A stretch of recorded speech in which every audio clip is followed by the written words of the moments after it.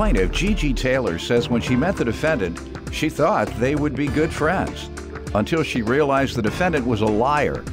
Gigi claims she gave the defendant her credit card information to purchase an airline ticket for her, but instead, he used her credit card to make multiple unauthorized charges, so she's suing. Defendant Joseph Brown says Gigi wants to be the center of attention, and she always tries to act like she's Beyonce and everyone else is Kelly and Michelle. Joseph insists he had permission to use Gigi's credit card, and therefore he doesn't owe her for anything. You want to give me some background? Yes, Your Honor. I met Joseph earlier this year through mutual friends. At first, I thought we were going to become great friends. We had a lot in common. He was well-educated, well-traveled, good job. He was a flight attendant. Quickly, I found out, though, he was just seeking attention. He became very clingy. I also found out that he was a habitual liar. He was hitting on all my friends, inboxing them, harassing them on Facebook. Obviously found out that he was doing a lot of lying about his education, lying about his age, thought he was 25. How old did he tell you he was? 25. And how old are you? 43. Cougaring, you were out there cougaring, baby. That's right, had you a young thing. No, we were doing it, huh?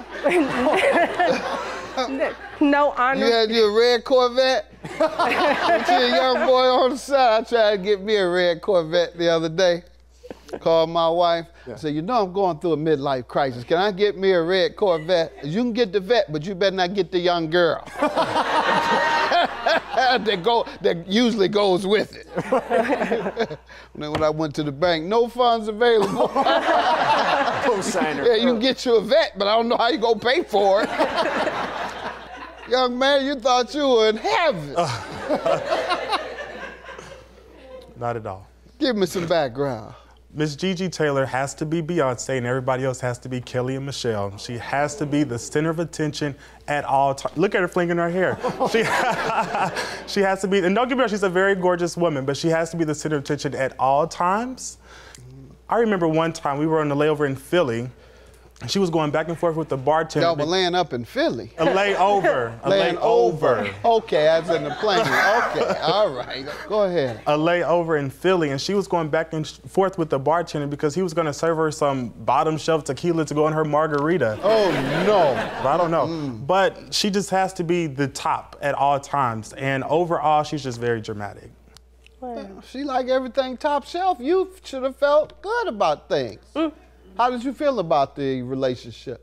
It wasn't a relationship. We were barely even friends. We just had a lot of. You didn't date? No, we did not. You didn't date? No, Your Honor. He was trying to date my nephew.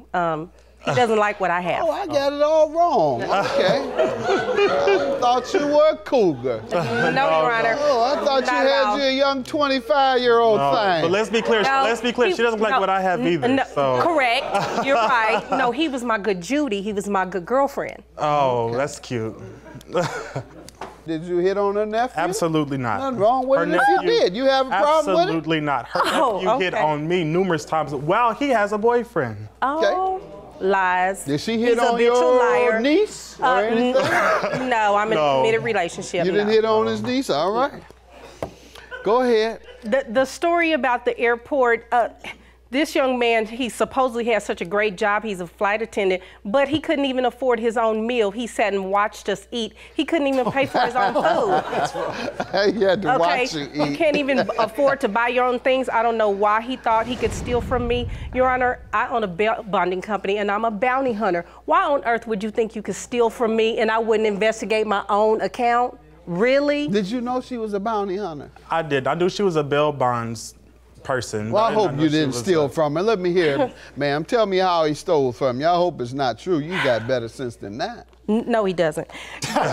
What happened? Your Honor, I contacted Joseph regarding, he had always told me that he had these buddy passes that he'd be willing to sell, and I had a trip coming up going to New York, and I asked him about— As an airline attendant? Yes, yes. So I wanted to buy a buddy pass from him.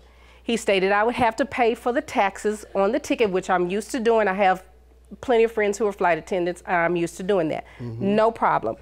I gave him my information via text, and I clearly stated in the text, delete my information after you book the passes.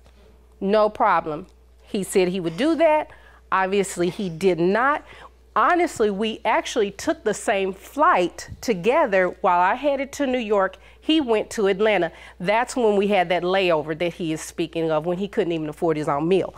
But I found out maybe a month and a half later, after I got a text message from Chase Bank about my balance, I immediately, Bounty Hunter kicked in and I started investigating. I saw the first things on there was pizza charges, about $1,400 worth of delivery pizza. Really, girl, you can't afford your own food? It was ridiculous. I went to all of the restaurants. Than that, all pizza, if that's true. Well, pizza, gift cards. He tried to Western Union himself money while he was in Atlanta, come to find out, under a fake name, and it was just pathetic. I spent a week and a half investigating these charges. I went to every Pizza Hut, every Papa John's, and to show you how smart of a criminal is, he ordered all of it in his real name, delivered it to his address with his real phone number. How much did this come to? You're suing him for nearly $3,000. I have a breakdown, Your Honor, of all the charges in my credit card statement. He charged things in Kansas, he's charged things in Missouri. There's over $1,000 worth of charges, and mostly food. I don't know, how hungry can you be? You go to jail for some pizza, sir. Did you prosecute it? Yes, sir, I did. And I hope that pizza was good, because you're going to be eating bologna sandwiches for a long time. Let me hear from you. Your Honor, when I used her card, I used it because she's the one that gave me the permission to use her card.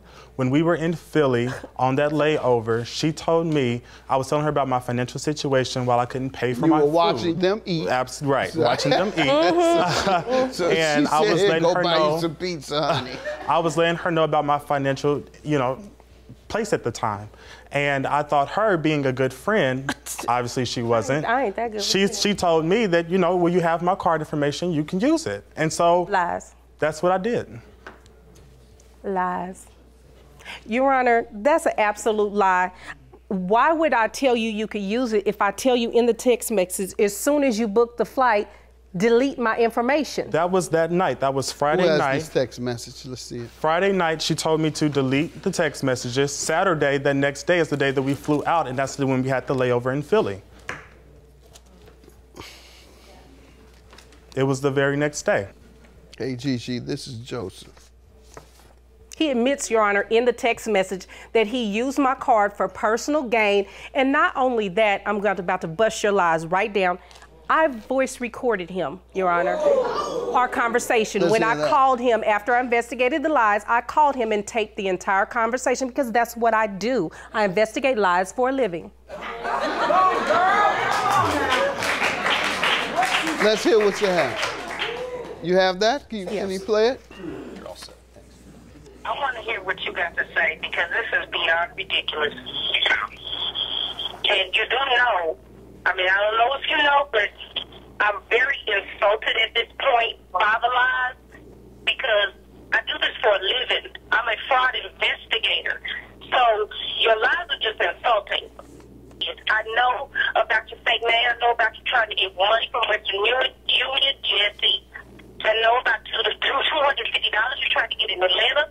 I know about the $600 you tried to get. I know about the $99 you tried to get. I know about the gift card. I've talked to all the people from the restaurants and the management team. So stop lying. It's pissing me off. I used your card for personal gain. Everything that was on your account is true. I did it. I know it wasn't right. I know I had no right to use your card. I should have deleted it. After you sent me your information, you trusted me to book the buddy pass for you and delete it, and I did not do that. And Gigi, honestly, God, words cannot explain how had to stop my company business and not do bonds and make money because I'm trying to retract the money that I've lost. I am serious. You went from state to state. You tried in Georgia. You me off in 3 cities in Missouri. You me off in 3 cities in Kansas. And all of that will catch up with you. That is considered felony, fraud, and identity theft. You may not have been a criminal before, but you're a criminal now. I'm traumatized for the inconvenience and the wrong thing that it caused you. How do you explain that, sir? You told me she gave you permission. How do you explain what I just heard? At this point, Your Honor, I was just fed up. She was making Facebook posts about me, and she claims to be this professional. No, but you admitted she didn't give you permission. She gave me permission when we were in Philly. No, I just heard you saying she didn't. No, I'm not going to entertain this anymore. I heard what you said on that. I don't even have to go back to this text message that I read that she handed me. I guess your wages are, of course, for you having to leave your business and track down all of these charges city to city. Why did you have to go city to city like that? Because we live in 2 different states. And of course, I had to file charges in each municipal court that he made these charges in. So I do have that evidence where I physically went to each police station. Let's see it. And filed 6 different police reports. Ooh, you going to jail. And I was also told, Your Honor, by the different police stations that they will be compiling the cases together to make it felony charges. So he'll have 1 in Kansas, 1 in Missouri. This is what I would do if I were you. I would pay her this money, then I would offer to make a civil settlement with her, to pay her civilly for whatever you can work out with her, $10,000, whatever it takes to keep your behind out of jail, for her to drop the charges. And that'd probably be better to pay her that way than going to jail. Because there's a lot of, ain't no nephews there, there's a lot of uncles.